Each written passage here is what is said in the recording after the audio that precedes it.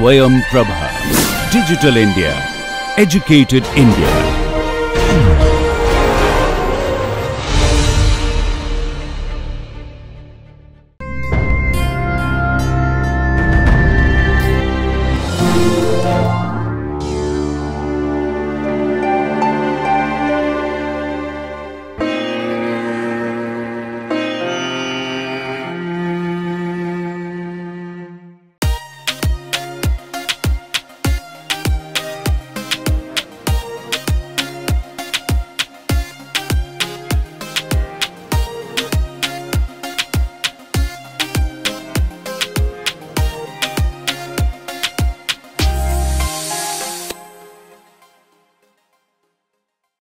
Welcome back to Python tutorial 1 of the course time dependent quantum chemistry.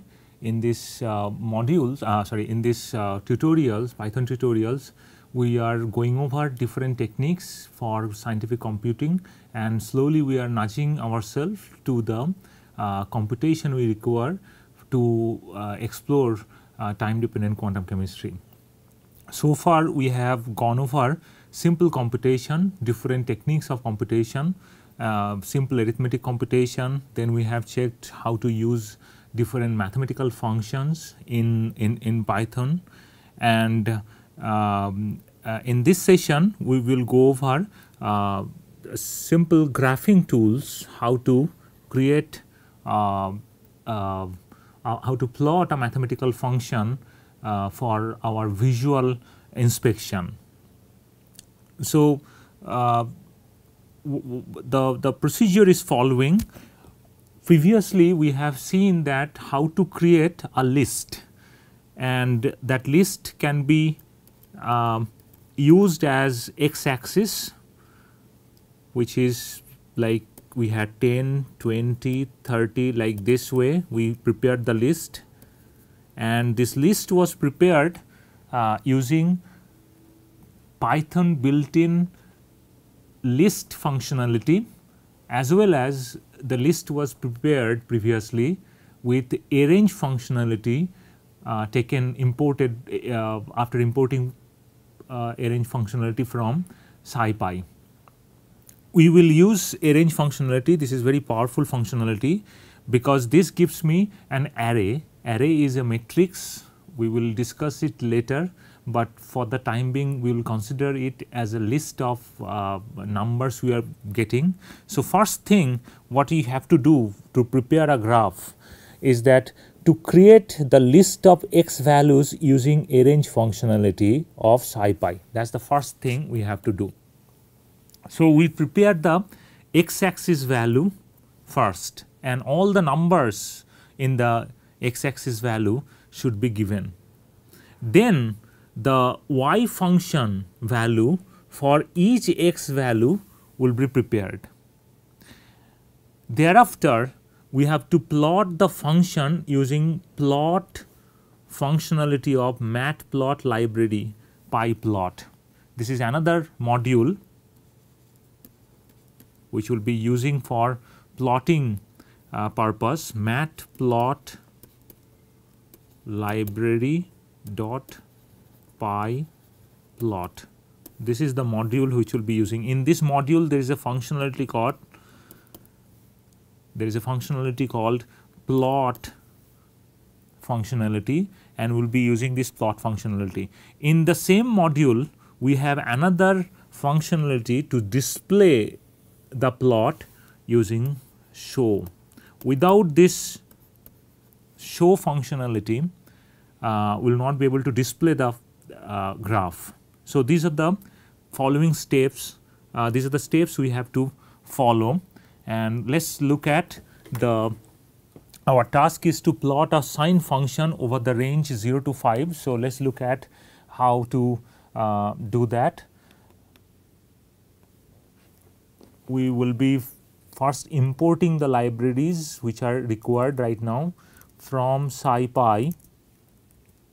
Import sine function, because sine function will be plotting, then comma a range.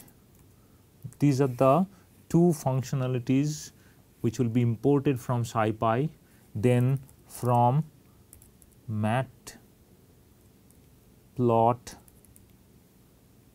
library dot pyplot, this is another module for plotting, graphing in Python, import plot and show. These are the two functionalities which will be imported. So, first thing we are doing is importing required functionalities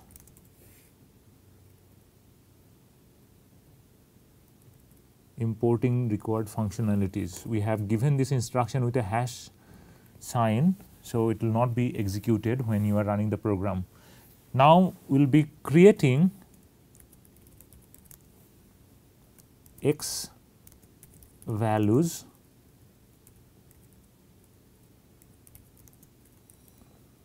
or x grid. In computational language, it is also called grid. We will discuss this grid later. So, we are creating the x values now, and note how I am writing the instruction for my own benefit, for future reading and for anybody who can easily go through the program. I can give space here to separate each section.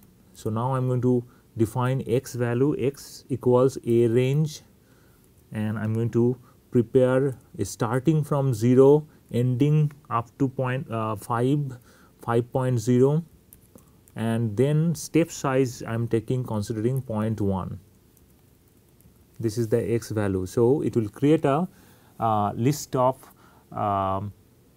x values. Then I am going to create y values,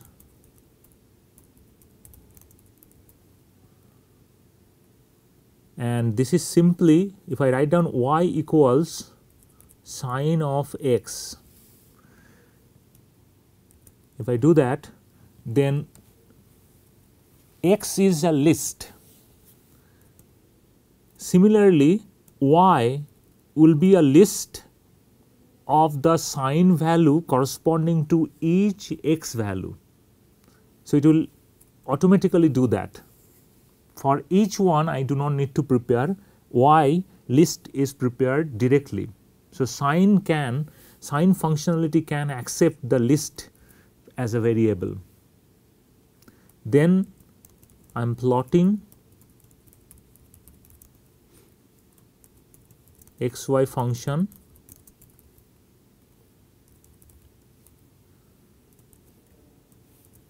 Note that we are using capital letter.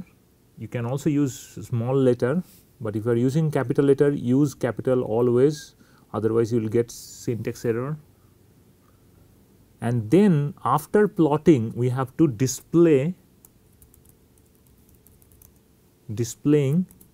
xy function. It will show up all the curves I am plotting. So, now I am going to run this program. If I run the program, immediately I get back the sine function, which is starting from 0 ending not to 5, but the previous point in the list, and the previous point is going to be 4.9. 5 here will be excluded, as I mentioned that if you use arrange functionality from SciPy, it will not take the end point in the list. So, I have been able to plot it. One can save the data, save the plot accordingly. So, this is the technique to plot the sine function, but if you look at the plot itself requires lot of editing. Editing requires because we would like to place a title in this plot, we would like to place one x axis, y axis, then we would like to name it, and we would like to change the font size. There are many editing which is required right now, and the editings can be also done, and for each editing I have to import the functionality. So, as you can remember that from matplot library pyplot module submodule, I have previously imported plot and show functionalities. Now I am going to import X label, Y label, tick parameters and title. All this needs to be imported, and remaining part is the same, is just the formatting part is here. So, if we look at plotting XY function with required formatting of the line, so the line formatting, so if I have one graph and if I have a plot like this, then this is going to be, this is called plot.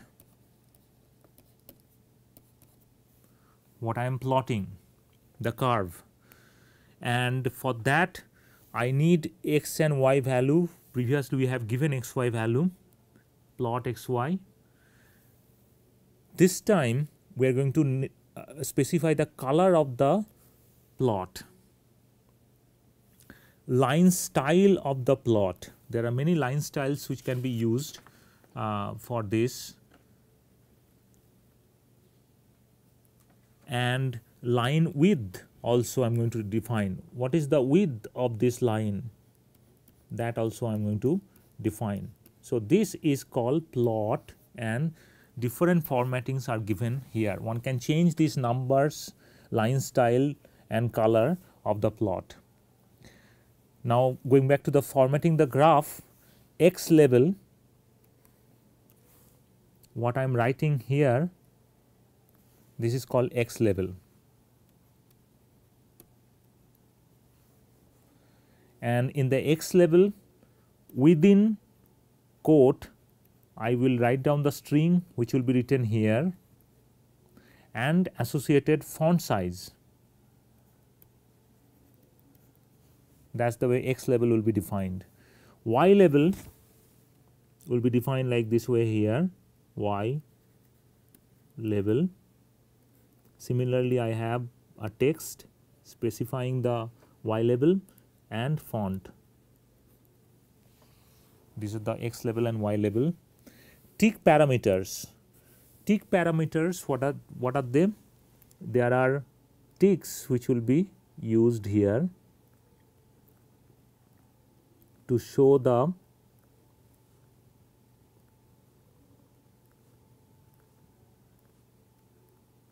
and this can be some value, let us say 0, then this is probably 1, this is probably 2, like this way. This is just an example. And in the tick parameters, so these are tick parameters.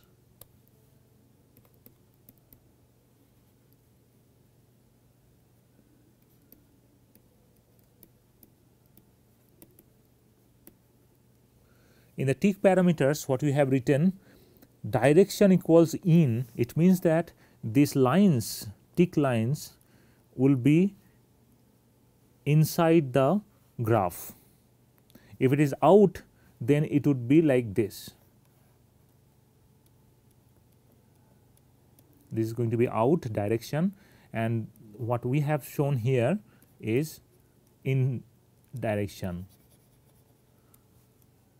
Then this whole part, left, right, all these are shown to show the tick in every direction, bottom, top, side, every direction. Then the width is how wide each tick lines would be, that is the width. Length, how long is going to be each tick, that is the length. And label size, this size of the label, so it would be bigger if we increase the label size. Then title comes here, and within title again I have quoted string which will be written, and font size and location where it is. So, these are the formats we are going to use. Let us look at the laptop and change the formatting. So, I have x and y values, then first we will be formatting the plot. Plot will be formatted by different color equals red, then line style equals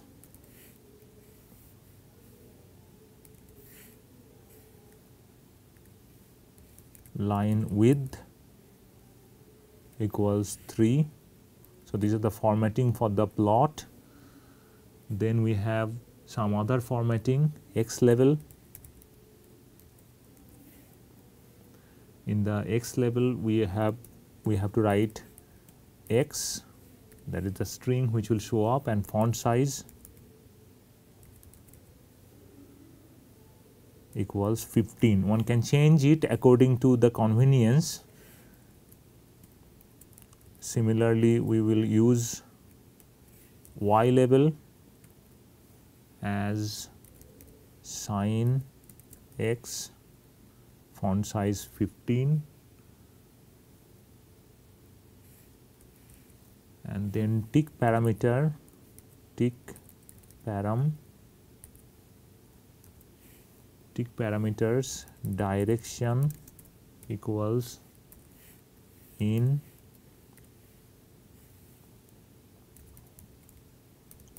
bottom equals boolean,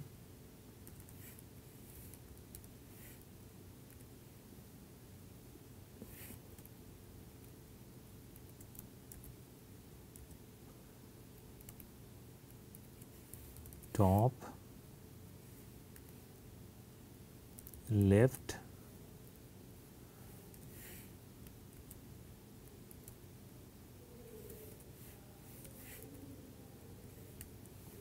and right,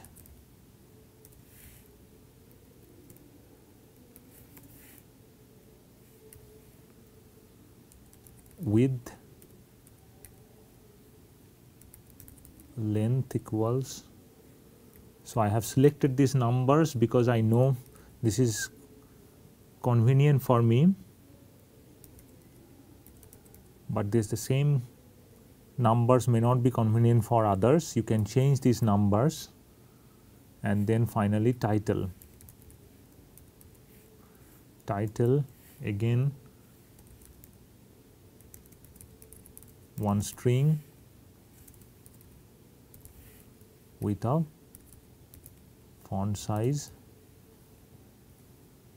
15, and location left. So, now I rerun the program and I have an error.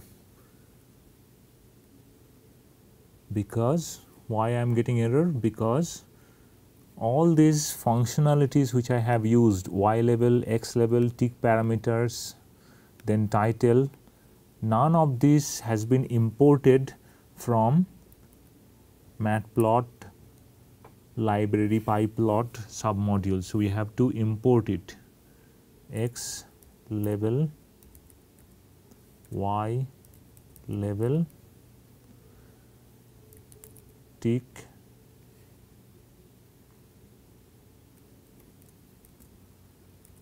params, title. So, we have now imported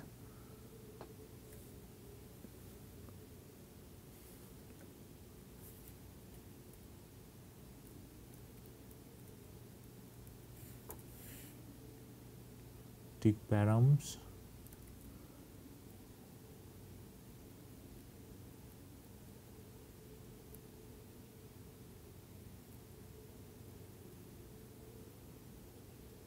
title, tick params, Y level, X level,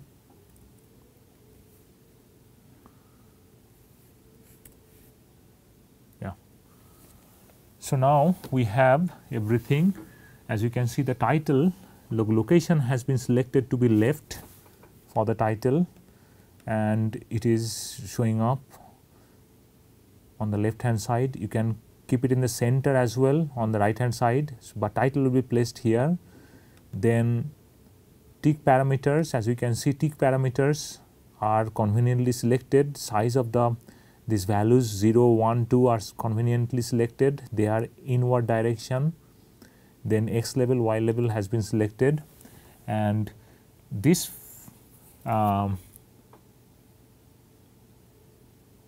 this is a plot which can be used for publication. So these are the parameters which we use all the time in this. This is a summary of what we have just mentioned so far. The plot style has been controlled by these parameters. Then X level has been controlled by these parameters. Then tick parameters has been controlled by this, and the Y level has been controlled by this. Title has been controlled by this. So give some time, take a look at it. There are so many information given today in the entire tutorial, and my suggestion is that take your time, go through each functionality which has been introduced today in this module, and try to solve some simple equation. For an example, you can convert EV or atomic unit to EV using the program, or you can plot a Gaussian function with the help of this matplot library. That can be easily done. We have come to the end of this session. In this session, in this Python tutorial session, what we have learned how to install Python, then how to run a Python program, and we have gone over simple computation, arithmetic computation, then using mathematical expression, and finally we have gone over one technique we have learned, how to plot graph. There are many techniques which can be used in Python, but we have used one technique right now, and which can be commonly used in plotting one graph. We will end this session and we will meet again.